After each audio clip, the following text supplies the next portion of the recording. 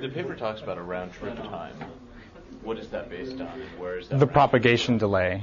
From where to where? From when you put something in at one point in the line. Like in the worst case, if you're on one end of the line, then the round trip is you put it in here, right? And the signal will take some time to propagate to this host, so this host won't see it until. But specifically from where to where? I mean, is it just from one host to the very next host on the thing, or is it from one host all the way down the far end of the network? Farthest distance, or? Well, the round, it depends on the context. Like if they're talking about between two hosts, then they'll mean between any two hosts, which could be side to side, or at the worst case, at the very ends of the subnet. Okay, but if the main ether segment is terminated, what? Oh, they probably are talking. If they're talking about round trip, they're probably talking about something higher than that, higher level than that. So they're probably talking about a packet going back and forth.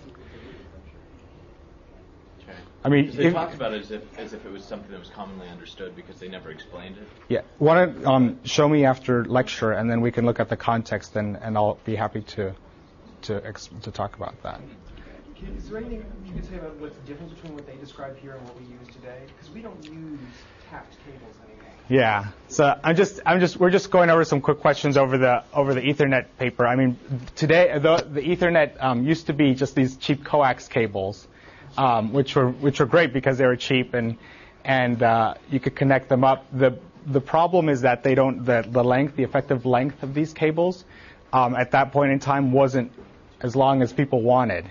So what you have now are these Category 5 cables, which have very different properties, signal properties, and you use those to connect instead of using a shared coax cable. Yeah, and the other reason is, sharing, as you can see in the paper, one of the big issues was collisions, right? And so if you have single cables, then you can minimize collisions. You don't have collisions on the cable, right? Because they're just connecting two ends. And if you might have collisions if you connect a lot of these cables together in a hub, right? But the reason these things that D-Link and Linksys they sell where you connect things up, usually what they do is they make them a bit smarter now.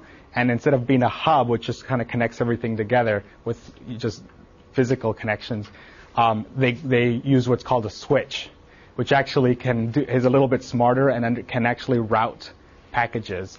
So you can have, if you have a four port switch, and you have two of the hosts talking to each other in these two, you're not going to get collisions between those communications. So you see, when you buy one of these things, the hubs will be cheaper because they're basically dumb. But the switches are a bit smarter, so they'll be a little bit more expensive.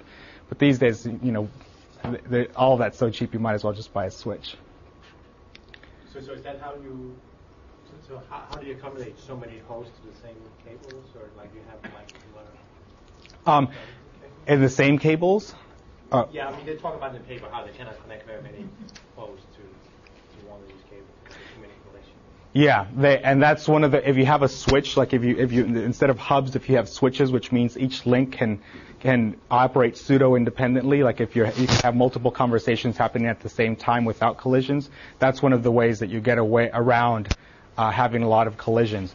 But if you're talking, I mean, if you're having a three-way conversation between three people, even on a switch, you can still have collisions there between packets.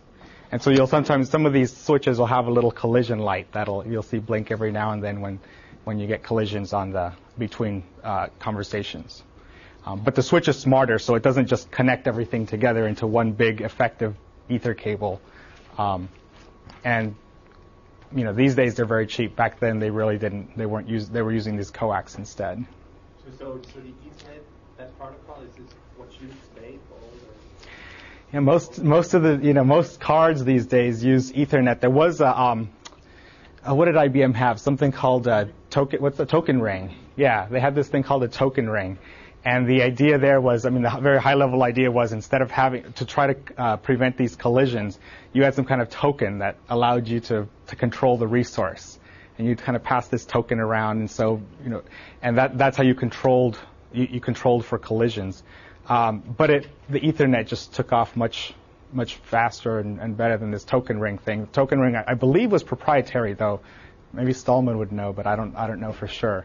But the Ethernet, I don't know. I remember that was developed at Park by Bob. Well, you guys saw the authors, Bob Metcalf, who has a beautiful brown townhouse over in the Back Bay here, and and I don't remember about what happened to the other guy, but this was developed at Xerox PARC, which is a research lab, so it was published, and it was at that point it was open, and they weren't patenting a lot of things, and so that's probably one of the reasons I suspect what it became so popular. Although this is not what they use for transmitting over the internet. This is only for like local area or wide area networks, right?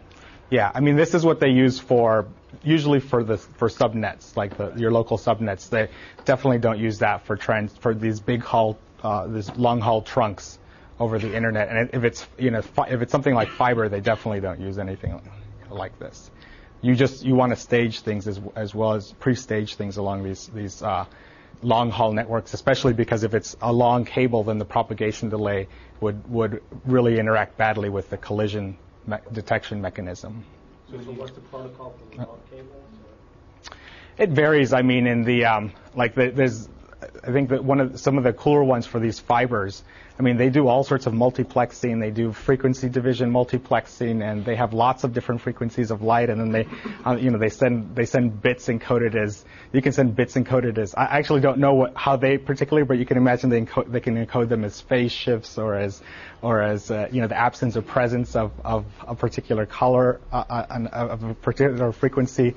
That research is going so fast. I mean, I haven't kept up with it at all. But there's a lot of good stuff on that out there. You say that's used for subnets. I'm familiar with Ethernet being used commonly, like for a university network or something like that. But would it, for example, with you've got a cable modem connection at your home, and I know you use an Ethernet card to connect to the cable modem. Right. But from there, is it still using Ethernet? Unlikely. Would that be considered a subnet, or is they would? It's unlikely that they would be using it just because of the infrastructure. There's actually there's companies that are out there that build infrastructure specifically to handle that type of traffic. There's these things called head ends that you build where you distribute out. You take a big trunk comes in from the cable company and kind of distributes out the data. And there's a lot of work being done there to try to squeeze more data out. There's all sorts of issues because that cable that comes in also has all the TV signals. So you can't. I mean, you don't want an Ethernet-like protocol on there unless you want a lot of occasional static on your TV because of these squelches that you put on. So that's one of the issues that they face. Now, one of the things you could do is you could actually piggyback an Ethernet protocol on a frequency that's outside of the range frequencies outside of the range that's being used by the TV. But I mean, in a sense, sometimes it doesn't make sense to do that because if you're especially in the last link, there's one cable coming from someplace coming to your house, right? And it's just a point-to-point link in that sense from some head end or equivalent to the cable modem. So the Ethernet protocol is it's more interesting when you're sharing some medium, when there's a shared link to communicate over. And if you guys noticed in the paper, it was they referenced the Aloha work in Hawaii, and so they saw that. I mean, that's part of where they got this idea was, if you're transmitting EM over the airwaves, it's in essence a shared coax cable. It's the same kind of medium in a sense. It's a broadcast medium with propagation delays, with signal degradation over distance. So they took that idea and converted it into something, implemented it in a different medium. Okay, are there other questions about this Ethernet paper? So the last time we were talking about network layering, and we talked about how we can take these 7 layers of the OSI network abstraction and condense them down into 3. So we talked about the link layer, which is about actually getting data from one point to the next. And we talked about the network layer, which implements getting data across a network. And for the internet, the network layer provides something that's very simple, like it's just sending datagrams, best efforts. We talked about what that means. So now let's go up to the next layer up, which is the end-to-end layer. And this is representative of the 4 other layers that we saw in the OSI, the 4 highest layers. So what is this layer about? It's about implementing more functionality or more apparent functionality on top of an unreliable network layer in our case. Now, what we do there is, depending on what our end application needs, we can do things like try to compensate for latency, try to do something about ordering of messages or datagrams or packets, depending on what layer you're talking about. You can do something like adding more checks to improve data integrity. You can try to improve routing accuracy, though you have to be careful with that because you don't want to violate the abstraction the routing abstraction below in the network layer, at least not without good reason. And one other big thing is you might want to add security. Now, not all applications are going to need all of these, so what you end up doing is creating a set of transport protocols to help to use depending on which application, what your application's requirements are. So transport protocols typically send messages or streams across the network. I'm going to use the terms messages to refer to a set of data that at the application, at the end-to-end layer. And messages, think of messages as when you hand that message down to the network layer, it can break it up into datagrams, which can be then broken up into packets by the network. Now, when you have these transport protocols, the sources and destinations on these are hosts attached to the networks. So you're sending a message from one host to another host. I'm sorry, one level above that. The sources and destinations are actually applications running on hosts that are on the network. So if you have some network and you have some host here, someone here. Remember, at the network layer, you think about sending datagrams from here to here. At this end-to-end layer, you think about the applications that are running. So Netscape and AOL server. Netscape is going to send a message to an AOL server somewhere out on the network. Okay, that's the level of abstraction that we're at. Typically, the way these things work is that there's an abstraction called a port. How many of you guys have heard of this, of ports? So machines will have, if you go to like your Linux machine, you'll see there's a file in there that lists a bunch of ports and a bunch of services. So there's things like HTTP, and there's things like UDP, and there's SMTP, and these are all these different. They represent different types of applications like Netscape and your some kind of mail and so on. And what you do is that you agree upon certain ports being the place where you listen for sending or receiving a message. So that's how you know that this message is supposed to go to a particular application. So if you send something to port 80, does anyone know what port 80 HTTP. So port 80 is typically where you talk HTTP back and forth. What's FTP? 20, is it 23? 23. FTP is 23. I think it uses another one too, potentially, depending on the type of FTP, which is what you use to transfer files around. What about email? Like SMTP. 25 is SMTP. So what ends up happening is when a server, for example, when you start up a server like AOL server, it goes to the operating system and it'll say, okay, I'm a server and I'm going to be listening on port 80. So operating system, whenever you get a message coming in at the network layer that's addressed to port 80, give it to me, and I'll deal with it. And that's how. And similarly on this other side, when AOL server sends something back, right? Netscape here can be listening, or we'll be getting that message back because of the way the ports are addressed. So what is a send or receive, a generic message send or receive protocol look like? Well, the send is going to have a destination address, a destination port. So together the address and the port refer to an application. running on the other side.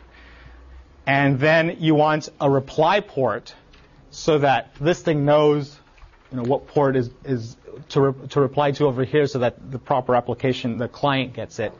And then you need the actual message itself. Now, one thing that isn't in that interface is the source address. Why do you think that might not be? Why do you think that isn't necessarily needed as part of a send type interface? Yes. If you're just sure. forwarding in a protocol, you don't really want to be adding your... Okay. If you're sending something, you don't necessarily, but what if you do want something to come back? Which in this case, an HTTP request for a file, for some file, which then you expect to come back. You do have the reply port, right? But why wouldn't you want to put that? I mean, you could put the source port, the source address in there, but do you think that's necessary? Yeah, that's right. The lower layers know what your source address is. In fact, when you're writing this code, it would be redundant for you to have to grab this source address all the time, and so that's typically included in the lower layer. So when this guy receives it, the lower layer will tell him, oh, this is where it came from. And that's always, if you're assuming you're on the same host over here, then you let someone else manage it. If you're on a mobile host, then it's even better to let someone else manage it, because you might not know, you don't want to be sitting there having to deal with where am I right now before you send every message. So the general receive interface is typically something like accept, and what you get as input to that is the source address, which is given to you, computed by a lower network layer, the source reply port, and the incoming message, both of which were part of the send. Now, one of the ways that you can implement this is by what's called a callback procedure. And so what happens is that AOL server will say something like, here's my callback procedure, and it'll give that to the operating system, and it'll say, it'll tell, here's the port that I want to listen to. And it tells the OS, whenever you get a message that comes in on this port, call this procedure, and that'll transfer in my process, bring up my process, call this procedure, and I'll do the right thing. So why would you want that type of mechanism as opposed to what's otherwise known as a polling mechanism, where you sit there and you go and ask the operating system every time you get switched in, is there a message? Is there a message? Overhead. Very good. So the thing is, in order for AOL server, for example, to explicitly check each time, it has to be swapped in, right? There has to be a context switch for it to do that. Much easier, much better if it just sits there, wherever it is, and does nothing until a message actually arrives. And the reason I bring up that point is because from a scalability point of view, I have a friend who actually, I'll use instant messaging as an example. He did an instant messaging startup that was later sold to Microsoft, and one of the techniques they used was they said, well, if we sit there and we poll all the time, which is what typically, if you just think, well, what's the easiest thing I'll do? I'll just poll and wait and see until something comes. The overhead associated with that would just end up killing you. This doesn't allow it to be scalable. There's just all sorts of bad scalability issues. But by doing this more event-driven or interrupt-driven type style, where you get called when something actually arrives, it allows for the server to handle order of magnitude more traffic. What would be the advantage of polling? The advantage of polling? Yeah, like why would? I mean, that's a big cost, but why would anyone choose to do that in the first place? Oh, ease of implementation. Like this whole callback scheme. I mean, callbacks is something that's not that. If you're a beginner programmer, you probably is something that seems a bit more complex than what you're used to. And as you become a better programmer, then it becomes very intuitive, and you start using them all over the place, and you love them. But if you're just someone who says, oh, I'm going to do an instant messaging internet startup, and you don't have a lot of coding experience, you might decide, oh, this is easy. I just do a polling loop, and then whenever something comes in, I just handle it. So this is one of those nuggets that, that if you have someone, someone taught me, someone, I'm teaching some of you guys probably have done this a lot of times already. Callback system, something's pulling, right? Not necessarily. It depends on how the operating system handles interrupts. So you can imagine down in the lowest layer, you have at the link layer, right? The Ethernet card gets some incoming message. Well, it can raise an interrupt, which then the processor will go out and handle. So we were talking about messages before. What about streaming? So here we're starting to get into the question about connections versus not. In a generic streaming protocol, you do have this idea of a connection that you open and close. So you'll open a connection. If you want to receive data, you'll open a connection. And what that does is it has a destination address, so somewhere else it's going to feed you that stream. Once you open that, what you'll get back is some identifier that says, here's how you get access to that streaming data. And so that's the equivalent of opening, of setting up. And then there's also the notion of teardown, which is close. Now, if you're the server and you're going to be writing that data back, there's going to be some notion there of a stream ID that you just write data to. And whenever you write data, it just flows over. The network layer gets it, and boom, it sends it over. Now notice that the writes here don't require a destination address. Why not? We've already opened it, and then the protocol is going to keep a hold of that when it's creating packets to send over IP. Yeah, so in essence, remember before when we were talking at the lowest layer that there was this notion of state that you had to keep if you were thinking about connections, which was, in terms of the asynchronous network, which of the, if you're doing time division multiplexing, which of the pulses was actually yours, and you kept that.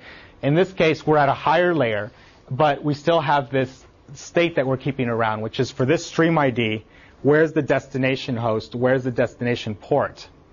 And so you would expect that streaming all the way down, this would be the case, that state there would be state maintained. So when you write something, it would just be forwarded by the protocol the implementation would manage that forwarding, for you. Okay. Now the read interface, there's lots of different ways you can imagine getting a stream ID. One of them is to go out there and say, I want a service, I want this particular type of service, like video or Windows media, and here's the name of the thing, and there can be some name resolution that happens behind your back that gets that. So, this is like, I want a real video stream that has, that's this video of whatever in sync. And that'll give you back a stream ID. And then what you do is you can just call, get more stream data to suck this data out. And then you need to know when the end of that stream is. So one of the reasons you might want to explicitly use this get more stream data instead of some callback is that you may only be able to handle the stream data coming in at a certain rate. So if you want to, for example, grab enough bits to create a video frame, then you can sit there and get the data, and then when you have one, you do a computation and you render it on the screen, and then you say get more stream data and try to get the next thing, and you can handle at that level whether there's some frames that are missing and try to adjust there. So this is one reason why you might not want to call back. If you're in the middle of getting a stream, there's probably something that's computationally intensive that you want to be able to manage a bit better. Somewhere there has to be a buffer that holds whatever's coming in. Right. Right. Is that locally? It's probably, well, there could be buffering anywhere throughout the network, but there's probably, if I were doing the implementation, I'd have a local buffer also. And if you look at, if you have these applications, these real applications and so on, you'll notice that if you go into the options, a lot of these have some kind of buffer that you can adjust. So these buffers can actually be exposed to the end user. And especially in something like a video application, you might want to buffer lots of data, especially if you get it in bursts. So you might want to increase that buffer size. But in something like video, if you're getting high-quality video, it might be megabytes of buffer that you want. So that's one of the reasons why it might be exposed to a user, is that increasing that buffer size might decrease your machine performance because you might have to swap. The time that we pull in the additional data, we have to put it someplace to store it while we're dealing with it. Mm-hmm. So we have to have an internal buffer, and this is going to require us to have kind of a slightly more external buffer. Yeah, well, there's an application level buffer, and then there's the natural buffers that you get from the operating system. So the operating system itself will buffer data that comes in, network data that comes in, and it has its own buffering scheme. And there's some. If you go into the Windows registry, you can change some of these parameters and have it allocate more or less. This is especially important when you're on a modem or on a slow connection. You can actually adjust buffers even all the way down to the chip that sends the signal back and forth. There's some adjustments you can make as to how big its send or receive buffer is going to be. And the reason those kinds of things are exposed, even though it's a lower layer to the user, is because they can have a huge impact on performance. In the video case, the end user buffer is huge. It's something so big that an operating system would never allocate something that big. It could be megabytes depending on the quality of your video. But the end-to-end argument comes to play here, which is that you don't want the operating system or the lower layers having this huge buffer just because in case you get video, because then everybody else has to pay that price. Does that make sense? It does, although I get it intuitively. It seems like the external buffer, the one that's outside of this get more data stream, it seems like that one would have to be larger because that one has to wait until we decide to get more data. That one has to store everything until we decide to get more data. Right. So and so it seems like that's going to have to be at least as large as the internal application buffer. And it depends on the specifics. So, for example, if you were doing some kind of voice and you were on a gigahertz processor that wasn't very loaded, you could probably process the voice very quickly, and you might be able to grab it as fast as it comes out and do something with it. But if you're doing this high-res video on a Pentium or Pentium 2 even, then you don't have a lot of hardware support, then you might need the larger buffer. So the buffer size is going to be dependent on the bottleneck in the system. And if the bottleneck is the processor, then you'll have to increase that buffer size. If the bottleneck is the network, then your buffer doesn't have to be as large. So let's look at some more real examples. There's a family of IP, of mumble IP. So IP is the network layer that does the internet protocol. That's the layer that you give a message to get it from one end of the internet to anywhere else on the internet. Now, built on top of that, there are some protocols. So UDP, TCP, and RGP are three protocols that are built on top of IP. So you've heard TCP/IP. That protocol TCP/IP is actually two separate protocols at different layers in the network framework. So UDP. Here, what we're doing is adding the notion of ports and adding a level of data integrity, and that's it. So this is a very bare bones type of protocol. So this is all this protocol really allows you to do is do very simple application to application communication on top of IP. So remember, IP will just get something from one host to the other. That's the layer at which it sits. UDP, which sits one layer above that, thinks at the level of applications and therefore introduces this notion of ports. This is what on top of the data integrity. This also does an extra little bit more data integrity checking. So it does another checksum. Now remember before the link layer did a checksum. Remember that how we said for so many bits it's going to do whatever 8-bit checksum, whatever it might be. To check data integrity. This one adds a level on top of that. Now, why is it a good idea to add a little bit more data integrity checking on top of that if the link layer is already doing something? Is that totally redundant, or are there some places where the errors can occur that one might check and the other might not?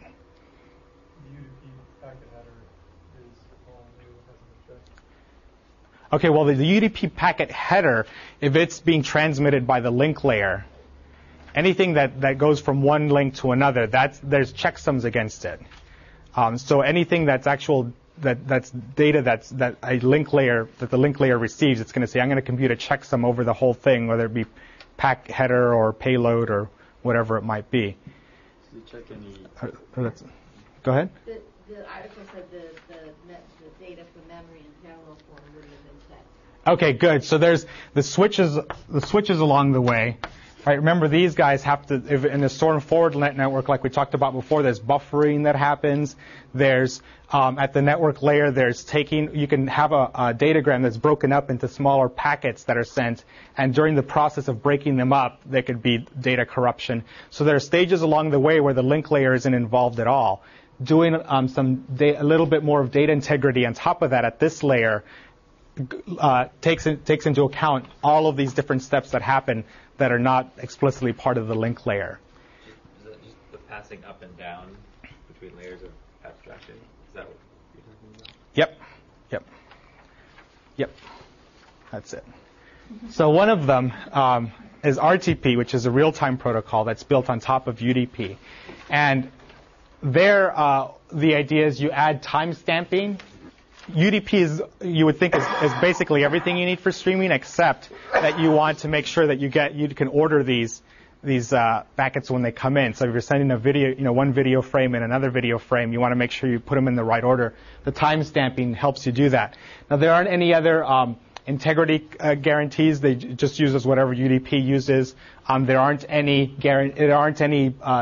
reattempts to send packets that didn't make it. And that's because, like we talked about yesterday, the nature of streaming is that if you miss a packet or you miss a message, by the time you get it back, it's probably too late. You're already several frames more into the video or audio stream.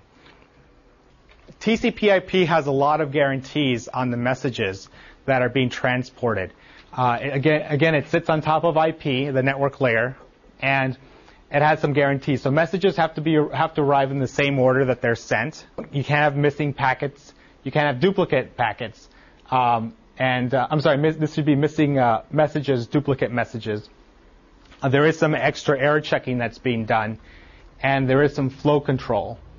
And this is what you use when you want something that's more reliable, when you want to do something like HTTP, or when you want to do something like having a session between two computers. You probably want something that has these types of properties. And so TCP/IP is a generic transport protocol that you can build other protocols on top of that need all of these types of properties. As you can see here, there's all sorts of overhead involved in TCP/IP that you may not need if you're just thinking about streaming or something more simple like that. So is the TCP not dealing with packets, but only looking at the message? Messages, that's right. It's looking at a message. So you give TCP a message, and then it gives it to the network layer, and the network layer says either I'm going to send this as one datagram, or it can send it as multiple datagrams. It can do whatever it needs to. Between packets and datagrams? Yeah, packets I'm using to refer to the lowest layer, the link layer data, and then datagrams to the network layer data, and then messages to the end-to-end user data layer data. That's why I used the wrong term here.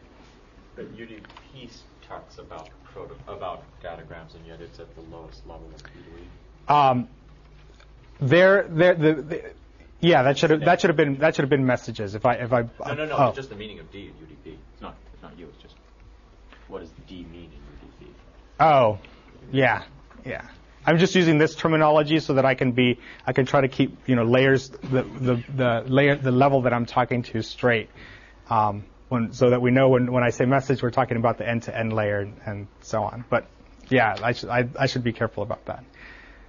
Okay. End-to-end layer is above the network level? Yes. The network layer, IP, is the protocol that's used at the network layer for the internet. And TCP, UDP, those are all end-to-end? Yeah, those are all at the higher.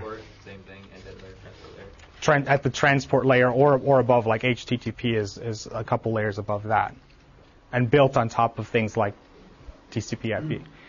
And one thing that you'll notice is that when you send things across the internet, right, even if you're on a Microsoft type of network, you're still able to interface to the internet. But what you'll notice is that there's some kind of difficulty in trying to merge both of those types of networks unless you have some box or something sitting in between them that talks both of those types of protocols. And even then, the semantics of the protocols may be different enough that you can't have all the functionality back and forth. What you do at times when you want to merge these networks is that you'll have some kind of piggybacking or encapsulation, where if you wanted to talk the Microsoft protocol across the internet, you'll take what the Microsoft, all the information the Microsoft protocol needs, and stuff it into a message, and then give that to TCP/IP and have that be sent, and then it gets decoded. That gets decoded on the other side is, okay, now I've got my payload for my TCP/IP. Now let me break that up into my Microsoft, style protocol, and then let me do something with it. So that's why you can do things like if you're on one side of the internet and someone else has network sharing, drive sharing available on the other side of the internet, and you're both on Microsoft machines, if you know their IP address and they haven't protected their shares, you can access it. I actually read a story recently about someone who's making a Napster version of this thing that goes out and figures out who's got unprotected Microsoft shares available, and it gives you this directory, and then you can just go in there and it'll give you files, so you can search for file names and stuff like that, and you can actually connect to the machines and do anything. By default, that's everyone using Windows everywhere. Is it on? I thought file sharing wasn't on by default. I'm pretty sure it's on by default. Really? On some versions at least. Because these guys were arguing actually that you can imagine they're in all these legal issues. And one of the things they argued was that it wasn't on by default.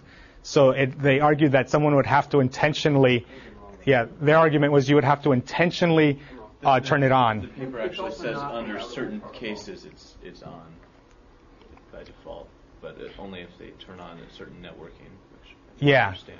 Yeah. So it takes explicit action. What's that? They're not routable by default, so you have to have somebody routing those packets, or they won't get beyond your local network. Yeah, and in fact, that's an interesting point. Something like Media 1, they don't route those packets at all coming out of the port that Microsoft uses for security reasons, because when you're on something like Media 1, even though it's not Ethernet, there is some sense of having a shared segment. So in theory, if the ports were not blocked, you could actually look at your neighbor's files and if they had their shares available. How does it work this thing with messages arrive in the same order as they're sent? Because I guess two messages could be sent different routes or whatever. That's right. So one of the things you can do is have a sequence ID that you put as part of the header for the message. And so at the receiver side, the TCP/IP implementation will look at the sequence that comes in and say, okay, well, if I got message number 1, message number 2, and message number 4, then I have to wait until message number 3 before I deliver message number 4. So it can at the receiver side, it can wait until it gets the next element in the sequence, and if it doesn't get it, then it can go back and say I didn't get it, resend it to me. But what happens, all these properties here, what you see if you're on top of TCP/IP. So if you're on top of TCP/IP, you shouldn't expect to get any duplicate messages. Right? If you got a message once, you shouldn't expect another one to just appear. The TCP/IP implementation should just not even send it to you if it receives a duplicate. Okay. Yes? Just a question about the flow control on this level. That seems like something that should be happening at a lower level. I was just wondering what that, why just can wrap and stuff. Yeah, it is. That's a very good point. A good observation is that there is somewhat of an abstraction violation here. And we're going to actually, the last couple slides are going to be on flow control itself, so we'll get into that. But there is somewhat of an abstraction violation. Usually when you see an abstraction violation, if it's for good reason, it tends to do with performance. And in this case, you'll see that there are a lot of performance issues. You can do flow control at various layers in the network, and we'll see how it's done here. Flow control. It's how you control. It's a way of controlling congestion. So let's think about about the implementation of some of the different types of semantics that we had talked about before. So remember we talked about at least once delivery. If you have an at least once delivery protocol, what you're in essence saying is that the message will get through to the receiver. At least one copy of the message will get through. You might get duplicates, but there'll be at least one. But let's think about that a little bit more. So the message can consist of one or more datagrams. The datagram header, in this case, will contain an ID or some kind of identifier that says here's that differentiates the different datagrams. Now, what the sender will do is give this datagram or message to the network layer, which divides it into datagrams, and then it'll wait for an acknowledge, and then it'll retry after a timeout. So let's think about how that would work.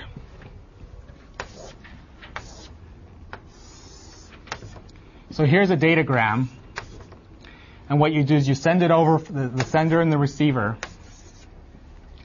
and you send it over here, and then the receiver says, okay, I got it. Right? Now what this is what's called the lockstep protocol.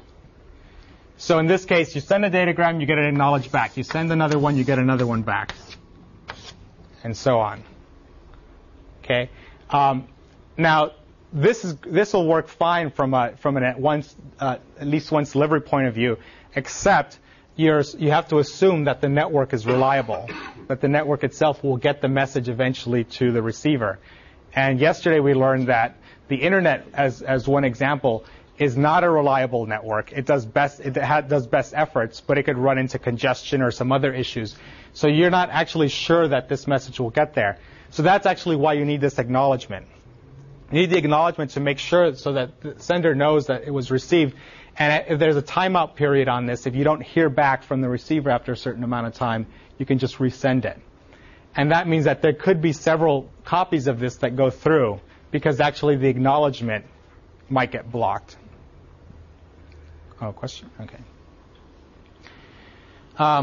Now, one question is what timeout period should be used in this type of scheme? And you can have a fixed timeout, and that's simple but not optimal.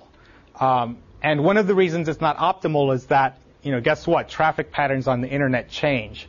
So if your timeout, if it turns out there's congestion and the packets are going to take a little longer to get from the sender to the receiver, then you want to make sure that your timeout isn't too short, such that you keep sending a bunch of duplicates because your timer keeps going off. You want to make sure it's not too long, such that you send something and then you're sitting there. The receiver, could be sitting there waiting for something, and just you both could be sitting there waiting, and nothing ever happens for a long, long time. So there's some, like in the Ethernet, you read about this exponential backoff algorithm. You can do a similar type of thing here, where if the timeout that you're getting doesn't seem to be right because you either don't hear, you realize that you're sending too many because you're getting too many acts back, or that it isn't working because it seems like your timeout is too long. You can readjust exponentially to try to get very close to a more optimal timeout as soon as possible. Okay. What's ACT stand for? An acknowledgement. When you see ACT, that in networking papers, that typically means an acknowledgement for something that was a message that was sent. So another way to do this is to have the receiver use what are called negative acknowledgements. Now, in this case, what you do is each datagram has to have some kind of sequence number, so you know whether you have all the datagrams in a message or not. Now, imagine that you're the receiver and you receive 2 of them. Well, what you can do is send back a negative acknowledgement and say, oh, for this message, I need you to send me back the second in this sequence of 3, or these 5 different datagrams in the sequence of 100.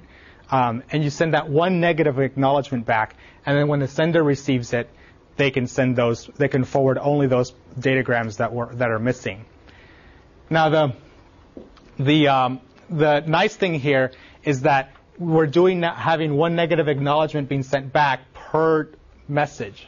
So we have a little bit of an optimization in that we don't have to have all these acts. We don't have to have there to be one potential acknowledgement per datagram. Instead, what we have is at the receiver side, they just send one NAC back when they're missing things. Now, you also have to have a timer here, because at some point, if you're supposed to receive 15 datagrams, and you say, okay, well, when do I send the NAC? How long do I wait before I send the NAC? So there still has to be a timer, so the timer issues are still around.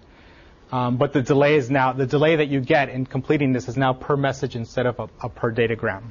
Is there a timeout going the other way so that it knows to send another NAC if it doesn't receive the datagram in a certain amount of time? Yeah, and it's funny. This is one of the reasons timers are actually they're a necessary evil in some sense.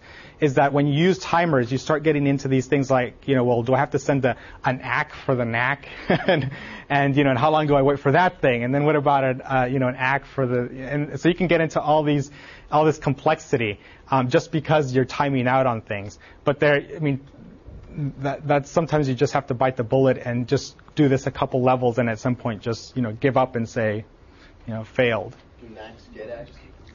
In some systems they do. Because when you send the NAC over, it'd be nice if you got an ACK back saying, okay, I got this, expect the NAC, expect the datagrams to be coming. This is a great setup for what's called the two generals problem. And this was framed by a guy named Jim Gray. And what he basically said was that there's never going to be 100% guarantee that a message is delivered, no matter how many of these ACKs and NACs and so on that you use. And so the question is, imagine, this is a little militaristic. So there's some city here, and imagine that there's two generals, one sitting over here with his or her army, and one sitting over here with another army. And the idea is that this city is powerful enough to repel an attack by either one of these. If either one attacks, boom, gone. But if they both attack at the same time, they can take the city. Okay. Now, how would you expect that these two will coordinate? Well, they probably will have some runners. That this one will go and send a message over here saying, let's attack tomorrow at midnight. And then this one will come back and say, got it, tomorrow at midnight. All set. Now the problem here is that these people in the city aren't dumb. And they know that these guys are going to be doing this. And so what they have are a bunch of snipers sitting around. And, whenever they actually can prevent runners from going back and forth. So it's Jim, just go with me on it. So what's the problem that can arise? Well, imagine that this general sends a runner out. Okay, but never hears anything back. What are the two possibilities? All right, either here or here. All right, and the thing is, if this general does receive it, and knows that his or her runner can get nailed, is he going to attack before he gets something back? Probably not, right? Because if you attack and you don't know if the other general has done anything, then you could destroy, your whole army could be destroyed. So the question here is, when you have unreliability, how do you coordinate these two to make sure that these messages, to make sure that there's this 100% guarantee that a message was delivered? And it turns out that you can prove that there's no way that this could be the case. Because in the way you prove it is you say, suppose there was a way that you could do this where you're sending ACKs or NACs or whatever it was, completely reliable, that would guarantee that both of them were coordinated. Well, if you take that algorithm and say that there's n steps in it, runners going back and forth, because of the unreliability of this network, you always have to assume that any one of these could get squashed. So let's say that this one was squashed. Right? Then this algorithm, what it implies about this algorithm is that all you really needed were n-1 steps to guarantee that they were both coordinated. And then if you go back if you reduce that all the way down, it shows that, there is no algorithm, because at the end point, you're back to a situation where there's only one step, which is one runner going, and that there's no solution to that. So given that type of argument, it proves you can't, with an unreliable network, coordinate like that, or assure at least once delivery. Now, what you can do is you can try to reduce the probability of failure to something very small. And how do you do that? Well, one thing is, imagine if over here, if you get all of a sudden you get 10 runners, and they all run out at the same time, and you hope that at least one of the 10 will get through, right? And depending on the distribution of the unreliabilities here, you can calculate what the probability is that one will get through. So the more that you send, right, the higher the probability that at least one will get through. And so by knowing something about some of the statistical properties about the network, you can actually decide how many of these you're going to send and in what order and how you're going to stage them to reduce the probability to something that's very small. And it could take the trade-off is that it could take a lot of resources, including time, to get to that. But that's really the only real optimization you can do which could work very well in practice, because if you can get the probability down to less than, say, the probability that an electron is going to destroy a cosmic ray is going to come and disrupt your whole chip, that's pretty reasonable. I mean, you can assume that if a cosmic ray is destroying your chip, that you've got other problems. With that said, let's talk a little bit about end-to-end performance. One of the problems in a network, as we saw before, was congestion. Right? So congestion. Who can tell me what congestion was? Who was here yesterday? There's a lot of packets flying around. It's very difficult for your packet to get through. Good. So there's so many packets coming in that you're overflowing a buffer in one of these packet switches, and what does a network like the internet typically do when there's congestion and it doesn't have any place to store all these incoming packets? Drops them on the floor. Boom, gone.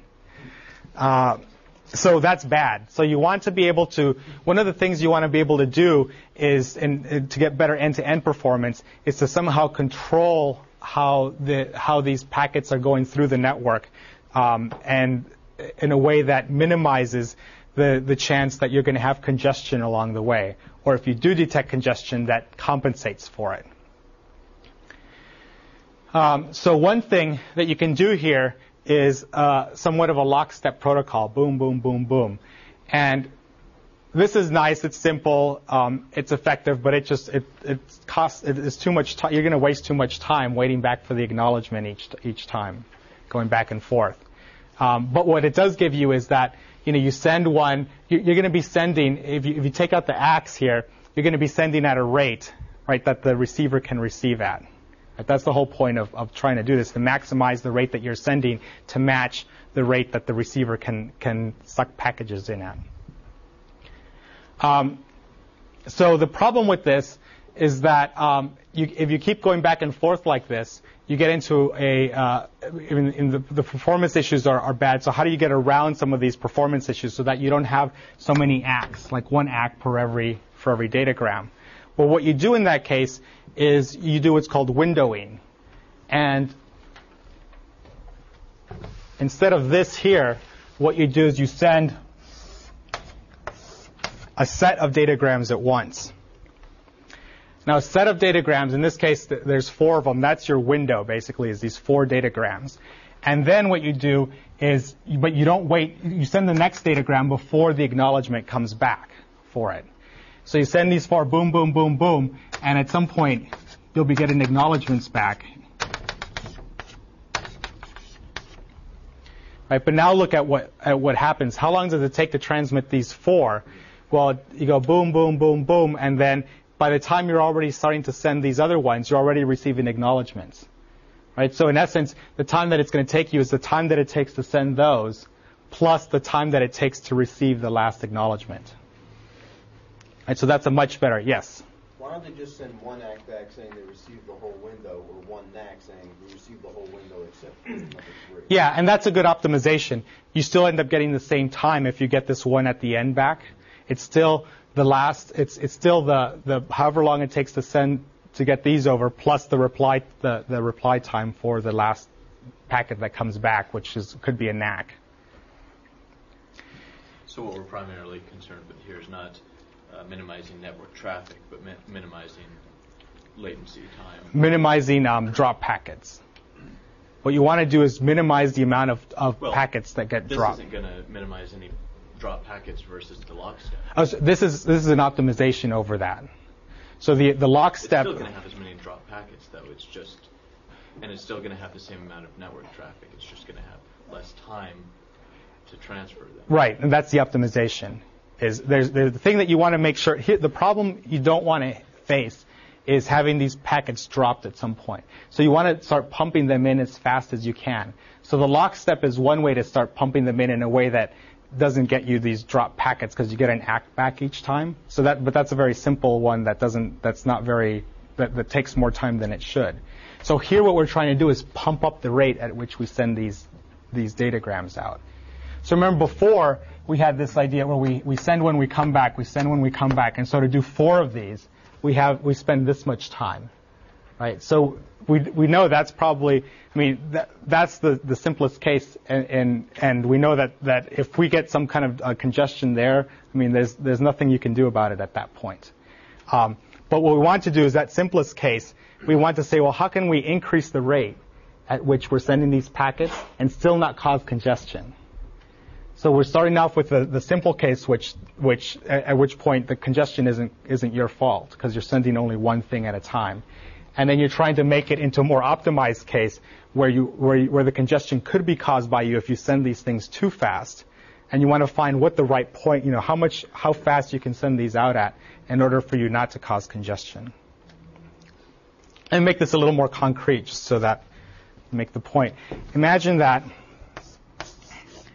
Here we had a buffer size of 2 at this point in the network, and say the rest of the network was really fast. And at some point there was something that had a buffer size of 2. Well, we're just doing the lockstep, boom, boom, boom, boom, one after the other. And we send something. If this is already congested, then we're out of luck. We can't do anything. But assume that there's no congestion here. Well, what we're doing is we're sending one, and then here, it gets read in here, and then it gets sent out. Great. Now let's say that we increase our window size to 2. Well, now we're sending 2, and boom, this fills up, and then it gets, because it receives 2, and then those go off. Now let's say we increase our window size to 3. Well, what's going to happen? Well, there's going to be a third one that tries to get in here, and the 2 spaces are already occupied. Boom. Now you're causing the congestion. And you're causing the congestion that's hosing your packets. So now what's going to happen? Well, if you have your window size of 3, then one packet of each window of each set of datagrams is going to get dropped each time you try to send this. So it's going to cause these NACs to go back and resends to happen.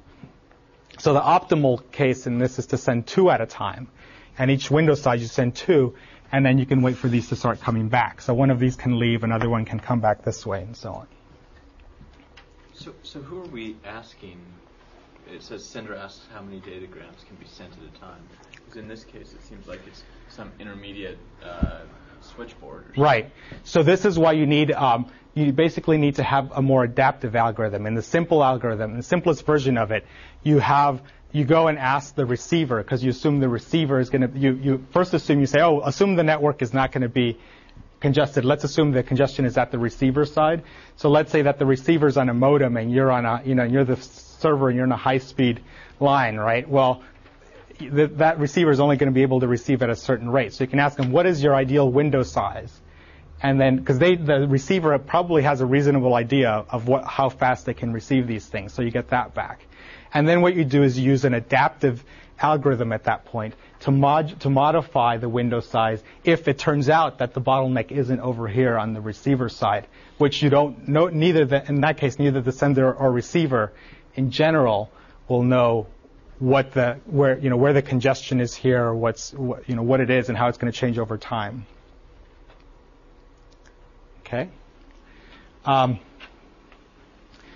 So again, the way this works, you send several datagrams at a time before waiting for, and you send the next one before the acknowledgement comes back. And then once you get the last acknowledgement back, and you get, in essence, this last one could piggyback permission to send another window, or that might be a separate one depending on the protocol. But before you send the window, you need permission to start sending again, because if the receiver is feeling congested at their immediate end, then you don't want to start sending another window immediately.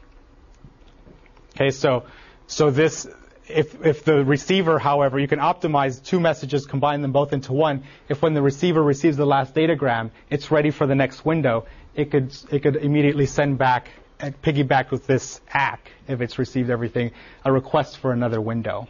So then in that case, you start this thing again. Boom, boom, boom, boom. Yeah, this is your window size, so you need permission to send them back. If the congestion happens over here, the buffer, you don't want to overflow the receiver's buffer, because there you can actually have information. The receiver knows what its status of its buffer is.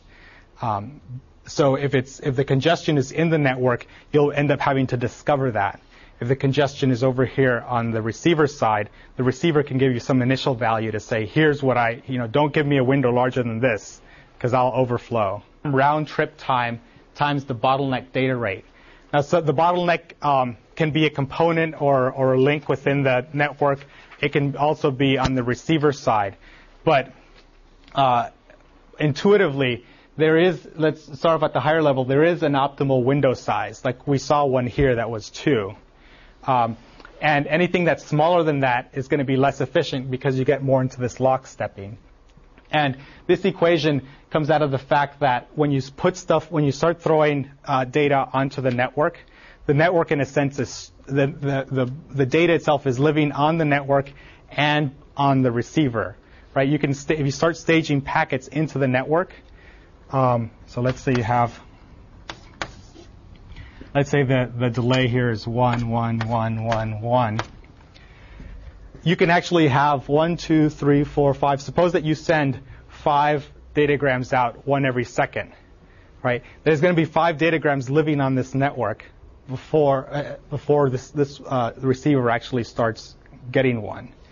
So that's why you take the round trip time into effect, and the bottleneck data rate is going to be how fast this one can start spitting them back out. And in this case would be a receiver, or in this case would be how fast this one can spit them back out. So let's take a more concrete example.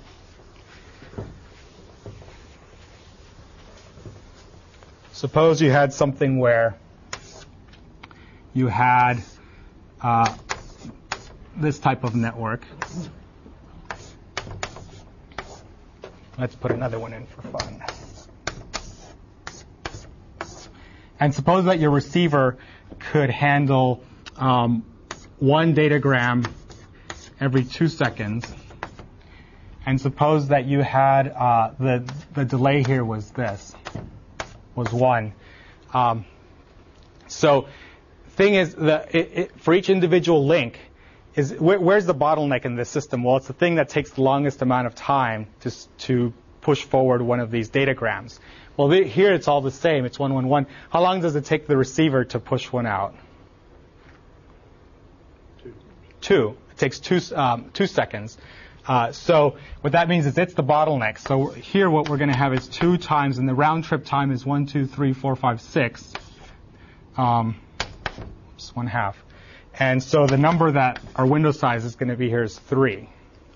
So what does that mean? Suppose that we started feeding things in at 1 datagram every 2 seconds into here, and we did 3 at a time.